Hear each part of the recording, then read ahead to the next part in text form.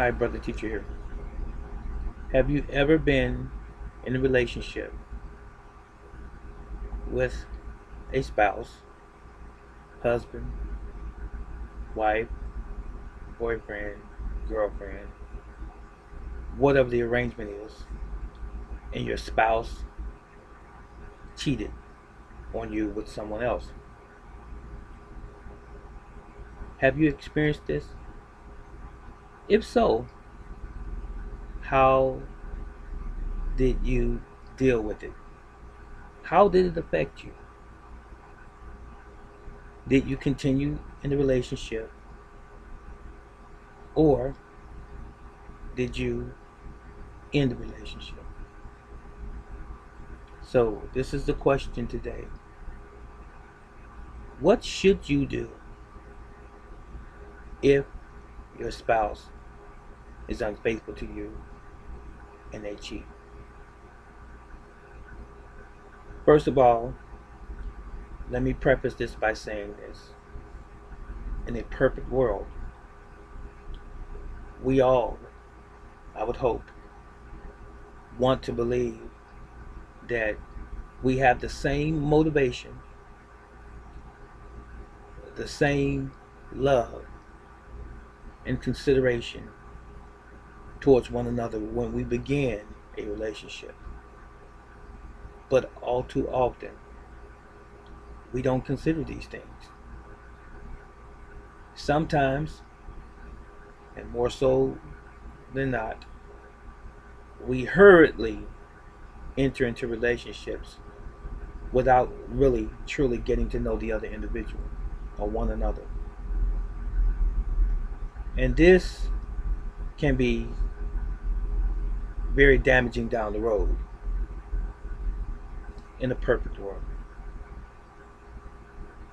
I remember back in the day, people used the term more frequently, it seemed to me then, was dating someone. Now, I have my viewpoint on dating. I believe when we talk about dating, we're only talking about dating one person, one individual that you could potentially spend the rest of your life with. That is why you're dating that individual. Not dating from the standpoint of many people today who jump from one person to the next person to the next person to the next person dating, when all they're really doing is just having casual sex. No real attachment, not looking for any meaningful relationship, but they're just jumping around from pillow to post, as my mom used to say. But anyway, as I said, in the perfect world, we would hope that we do the first thing first, and that is to get to know the other individual. And by doing so, by getting to know the other individual and know them well enough before we venture out into a true relationship, we can determine whether or not they are a good fit for us. We all have been damaged in our lives by some means, and oftentimes people carry their baggage into their relationships. Now, carrying it in the relationship to mean you wearing it on your sleeve. You are judging and basing your relationship on that new partner or spouse on how the other individual was that you dealt with before in your prior relationship. That's not right. That's not fair to your new partner. We are all different.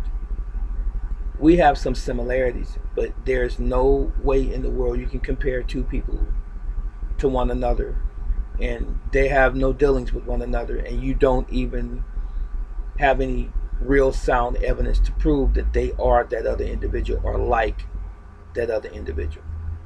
I hope I put that plain enough. But anyway, if you dated someone a year or two ago and you're in a present relationship or a potential relationship, it's not the person that you dealt with before. So you need to stop judging the new relationship by the old relationship or relationships. That's one thing that you should stop doing, because that's going to affect the future of you and the other person that you're with now. Now, uh, let's assume that what I'm talking about in this particular video about what should you do if your spouse cheats, let's assume that you entered the relationship uh, without getting to know one another. Let's assume that that's the issue. And let's assume that it's not uh, the type of relationship where you did get to know one another very well and that you had some very good connection, as it were. So let's say it's the other one. You didn't do all of the first things first. Court the individual, go out to dinner, go out to a movie, have real life conversations, what your uh, feelings are about, let's say religion, let's say government, let's say family, let's say money, let's say working, let's say ethics in general. If you haven't done all of those things, then chances are that's one of the reasons that your spouse has cheated on you. Can we say immaturity? Not mature. Did you get together when you were too young? That could be a reason. Did you get together for solely the reasons of appearance and not what the individual had in their head, their intellect? Some say content of character. Did you get together for just physical attraction only? Then that could be a reason. Those could be reasons why your spouse cheated on you. Have you spent enough time having quality conversations about life, you and her, him and you? Have you done those things? If you did not and have not, that could be the reason your spouse cheated on you, or is cheating for some of you, because you may still be in a relationship with that individual. If you work too much and you don't spend enough time with your spouse, and I'm talking about quality time, if you don't talk to one another enough, if you don't sit and have common everyday conversations and have meals together, as opposed to one being in one room eating and the other one in another room eating, that lack of attention to one another could be the reason your spouse has cheated on you, or is cheating again. Now, this video could be really long, but I'm going to cut to the chase.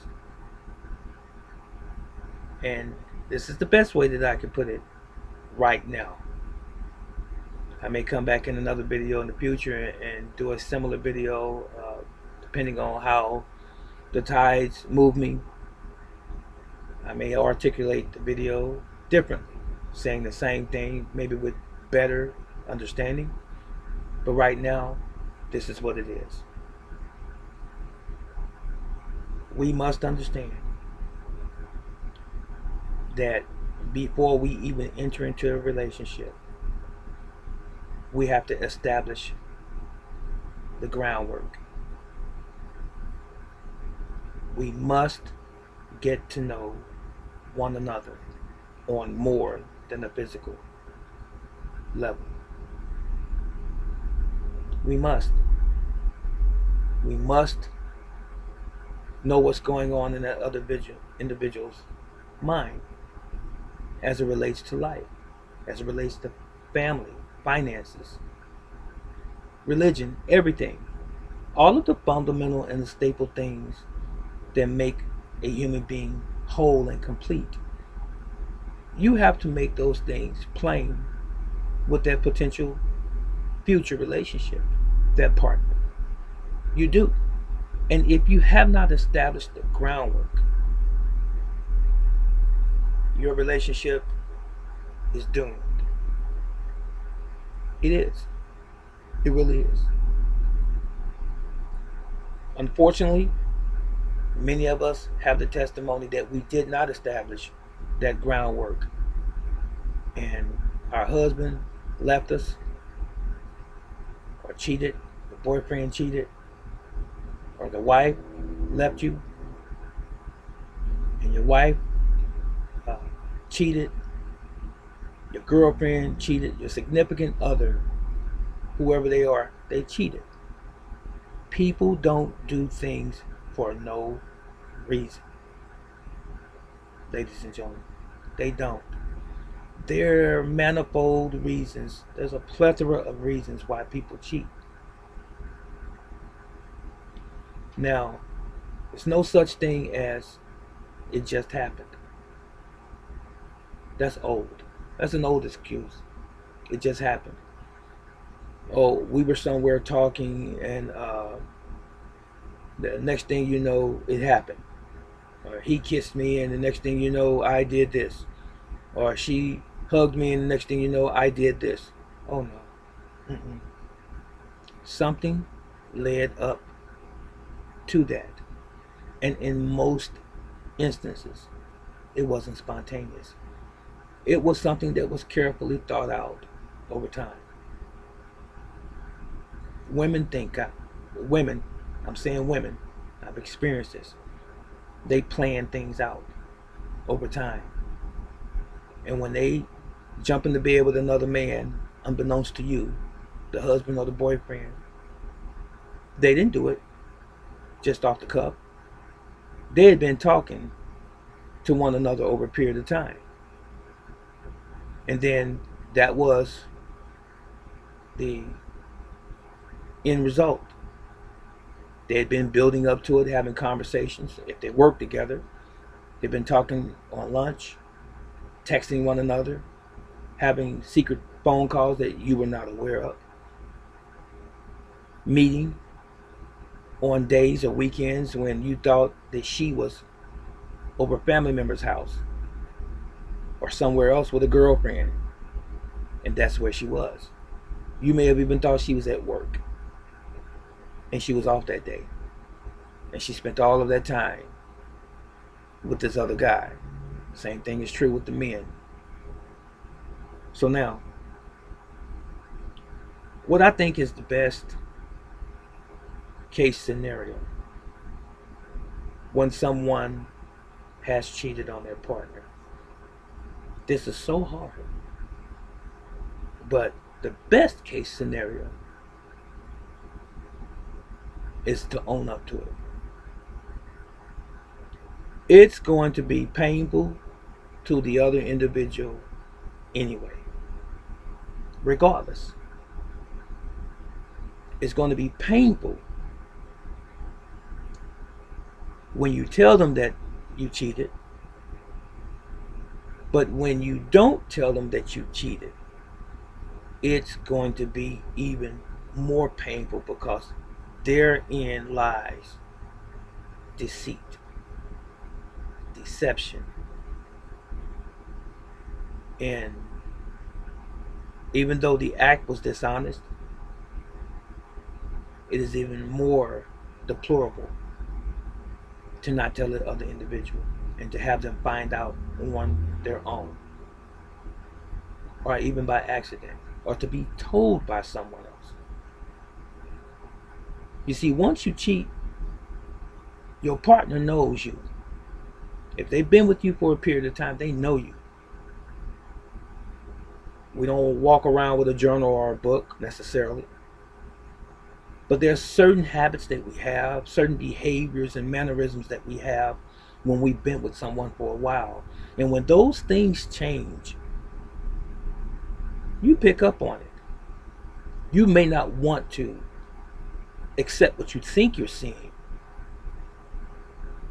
but usually, in most instances, what you see is what you actually see. Now, when you have some idea that maybe your partner's doing something that's not honorable, you really should subtly, not out of anger, whisper to them, what's going on? I noticed this about you, or this particular thing about you has changed, or seemingly changed. Is there something you need to talk about, or we need to talk about? That's what you should do. But oftentimes, in fear of accepting the possibility that your partner could be cheating, we won't say anything at all. And we will continue on in the relationship just because it bears, for the most part, seemingly more normality than it does abnormality as far as behavior is concerned. It seems to be going along smoothly, with the exception of those subtle things that you've noticed in your partner.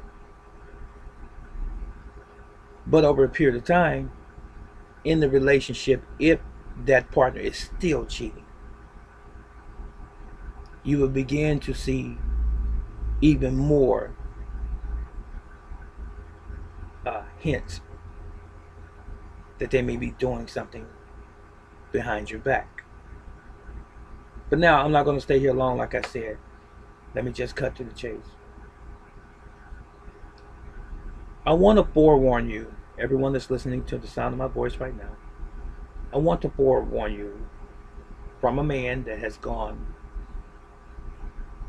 through a relationship where someone cheated on me in the past.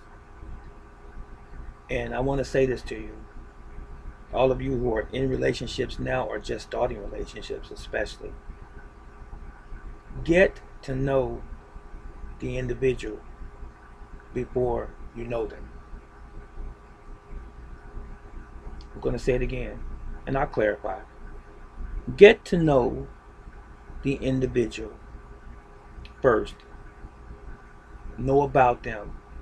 Not aesthetically what you see on the outside, not the screen shot, not them putting up this image of how they want you to see them, not knowing them that way. I mean, don't pull out a magnifying glass and look at them real hard, not like that. But use your mind. That beautiful gift that God has given all of us. Use your mind and think and observe. Subtly, throughout your dealings, observe the individual. The things that they say, how they respond to your questions and conversations that you may have with one another.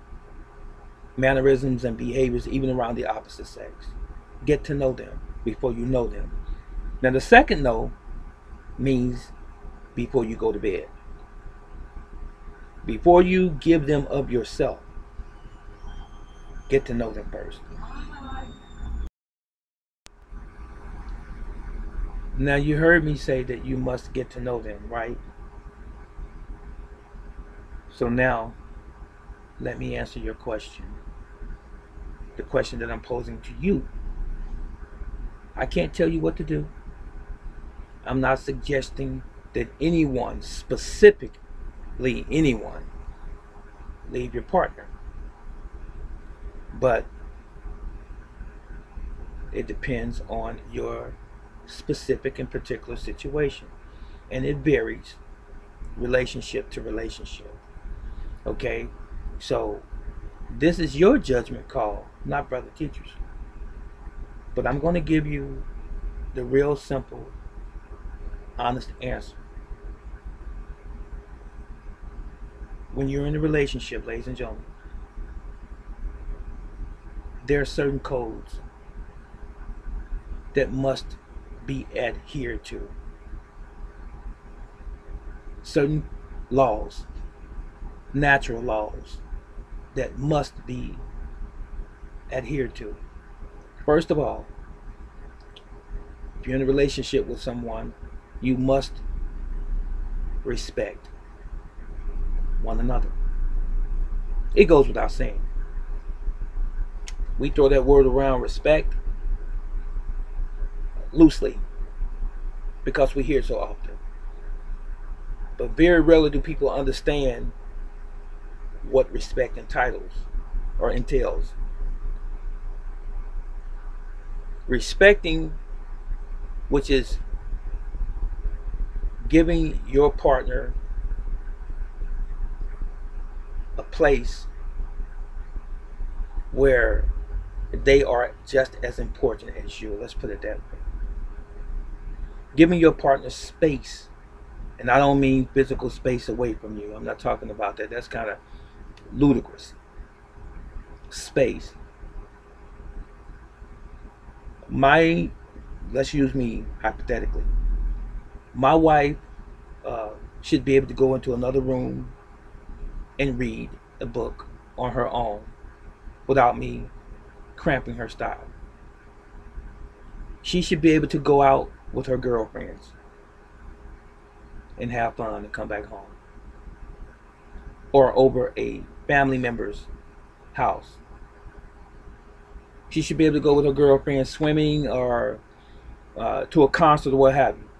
That's giving her her space.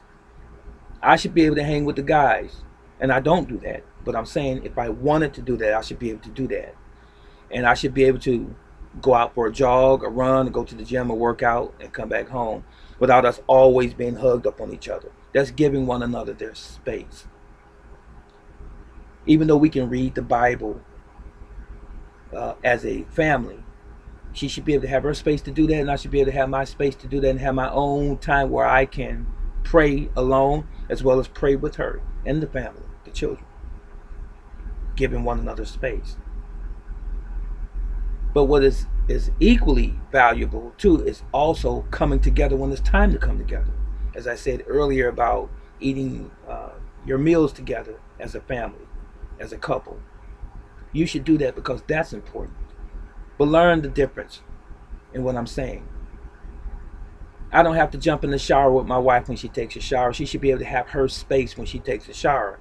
Every once in a while we might want to be able to do that, and that's cool. But I don't want to crowd her space because we're still individuals. Okay? Now, that's one thing that we have to do in a relationship. And allow your partner to have their own opinion or viewpoint as well, without you being overly demanding or overly commanding about your stance. No, I'm right, and what you're saying is wrong.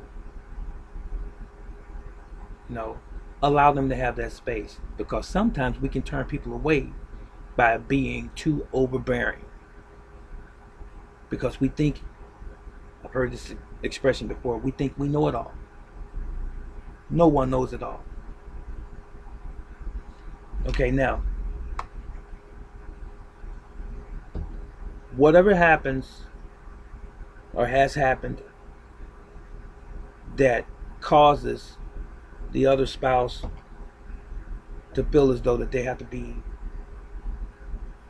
deceptive and dishonest and immoral and attach themselves to another person sexually, it's no good reason. It is better that that individual come to you and say, may I have a conversation with you? May I talk with you for a moment? This has been on my mind. But this is difficult for a lot of people to do this, because it would be exposing their heart to a great degree. Don't forget all of the things that I said before. There should be prerequisites before you even hook up with someone. Groundwork. Remember me saying that? The foundation has to be laid first before you venture off into a relationship. Now, if your partner cheats, leave them. That is perhaps the greatest sin in a so-called committed relationship. I say so-called. You thought that it was committed, but when they cheat, it's so-called. That is a violation of your trust. That is betrayal. Because that individual basically turned against you.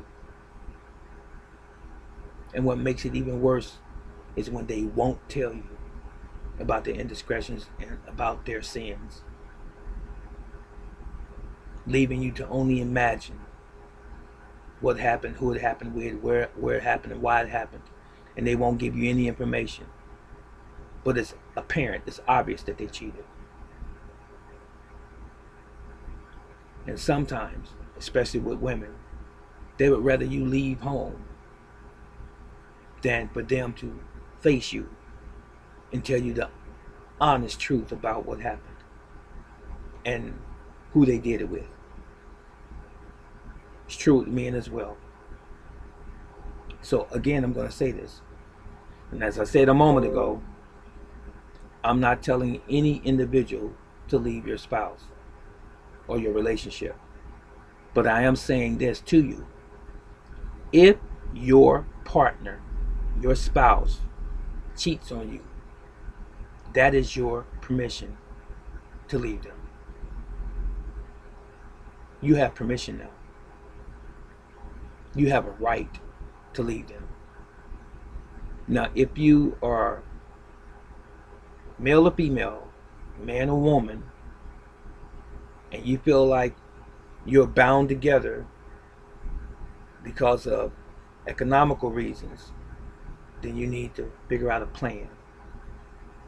You do. Figure out a plan of departure. It may not happen in a month. If you don't have the ability to move then, it may not happen in 6 months. It may happen in a year. But have a plan of departure. Because you don't need to be in that relationship anymore.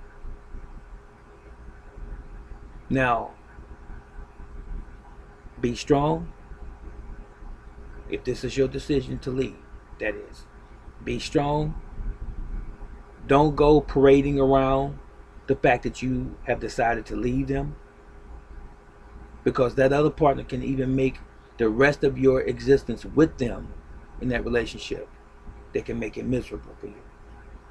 And they will do that. The partner that is guilty of the crime, listen to me.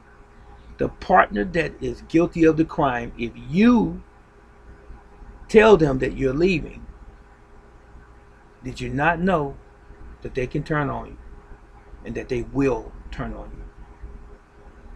And that they will make your life a living hell for as long as you are there, and try to make you come out of your character, to make you even more miserable, because they realize that what they have done is unreconcilable with you.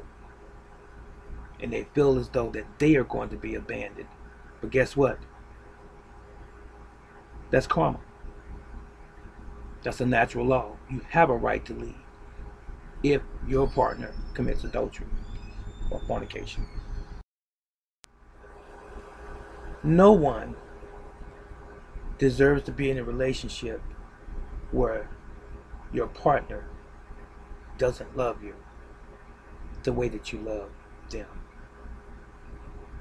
That's what I had to say. If your partner cheats on you, they don't love you. There are no two versions of love, or 3 or 4 or a dozen. There's only one love. Love carries with it traits. Love carries with it characteristics. One of those characteristics is not cheating. It's not. That's betrayal again. And when you betray your partner in a relationship, all bets are off. There are some, and I know some personally, where the man or the woman has cheated on the other partner, and they chose to try to work it out and remain in the relationship. And it seems to have worked out to some degree uh, with the people that I've talked to, that I've known personally, and other people whose relationships I've heard about. But doesn't always work that way. Now, one thing I can't say, I just absolutely cannot say this. You cannot call it an accident. It was an accident. You cannot say even it was a mistake. You may have had an emotional moment because of an argument that you may have had with your partner, and you sought refuge or consolation from somebody else, and you fell into the arms of that individual, and then you became sexually intimate. That's not a reason. And I'm speaking from both sides. It's not a reason for the woman, nor is it a reason for the man to commit that act against their relationship, their current partner or spouse. There's no reason. I'm sorry. This is the brass tacks. This is where the rubber meets the road. If your partner cheats on you, you can keep them, but you'll never be the same. Not if you're a real man, and not if you're a real woman. You'll never be the same. Because that is a hurt, and that is a pain that you carry for a long time. Especially, I gotta say this, I have to qualify this. I say this, a pain that you have for a long time. Now, if you're someone who wasn't committed in a relationship in the first place, you're not going to carry that for a long time. On both partner sides, if neither one of you were fully committed, what I'm about to say doesn't apply. But if you were vested in your relationship and your partner cheated on you, that's a pain then that you carry for a long time. Because betrayal and deceit cuts. It cuts really, really deep. And it is hard. You can recover, but it's hard to recover. If you've experienced this, love yourself, ladies and gentlemen, and move on. Love yourself and move on. It's going to be a challenge. It's not going to be easy to uproot yourself from that relationship that you already had some sort of ties with this other person. You've got history. I'm not going to say that it's going to be easy. It's not. It wasn't easy for me. It was probably the most difficult time that I have ever had in my life. And that's even with people that were close to me that had passed away. It was the worst experience. That was. Can't speak for you or anyone else. So, again, before I leave, and I'm going to stand on this, you make your own decision. Ladies, you make your own decision if you have experienced this or if you're going through this. And men, if you have experienced this or you're going through this, you make your own decisions. But I'm telling you, brother teacher's telling you this, Reginald. If your partner cheats on you, leave them. That's it. And that's all. You don't deserve it. You deserve better. Yahweh loves you. And I love you. So long.